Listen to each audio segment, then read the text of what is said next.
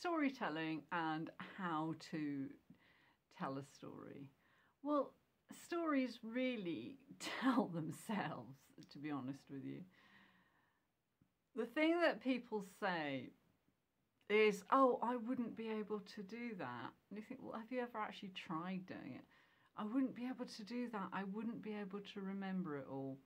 And this is one of the reasons why I think storytelling is so wonderful and why it's a great thing to teach to children and young people. Is something that we are losing. We're all losing our memories, aren't we? We are losing our memories. We are losing our ability to remember everything, and we're losing our ability to listen as well. But you're not acting. You're not Laurence Olivier. This is not, now is our winter of our discontent made glorious by this. People aren't expecting you. They're not waiting on every word. Even if they know the outline of the story. Every time a story is told, it's slightly different. Just remember the outline of a story and just fill in the bits. If you do, I think actors call it corpsing, where you just go completely blank and just cannot think of the next bit. If you're at a storytelling club, the chances are you're going to be in a pub. I would really, if you are interested in learning how to tell stories, I would really recommend getting onto the Society for Storytelling website, finding out if there's a club anywhere near you, going along, listening to a few other tellers for a few sessions, and then standing up and having a go yourself.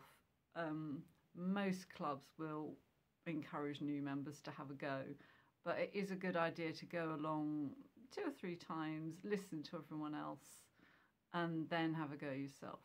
But always have a glass with you.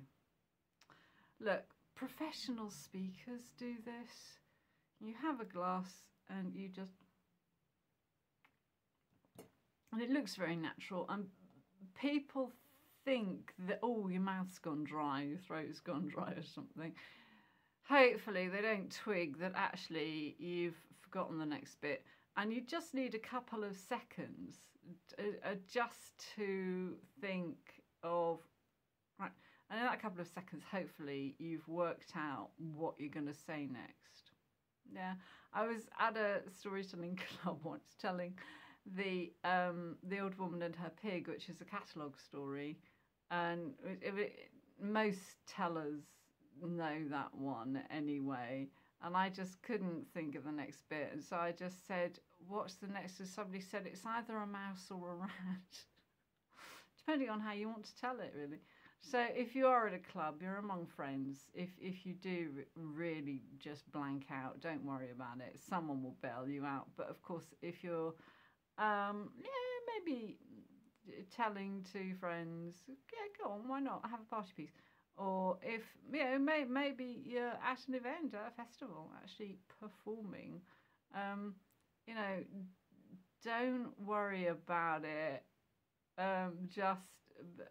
It doesn't have to be the same every time. In fact, it's better if it's not really. Just remember the outline and let the story tell itself. It's, once you start speaking, you'll find that it really will all just flow, and it's a lot of fun. The stories like to be told. I think of stories and songs as living things, really. Yeah.